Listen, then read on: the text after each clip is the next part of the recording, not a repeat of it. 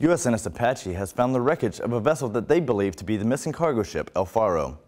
The National Transportation Safety Board reports that Apache located wreckage that is consistent with a ship the size and type of El Faro, resting beneath 15,000 feet of water.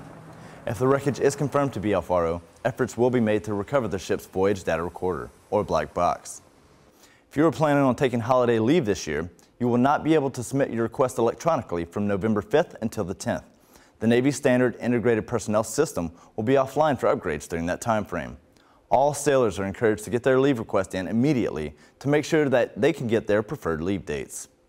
The keel of the future littoral combat ship Billings was laid in a ceremony November 2nd. Billings will be the 8th Freedom variant littoral combat ship constructed for the Navy. For these stories and more, visit Navy.mil.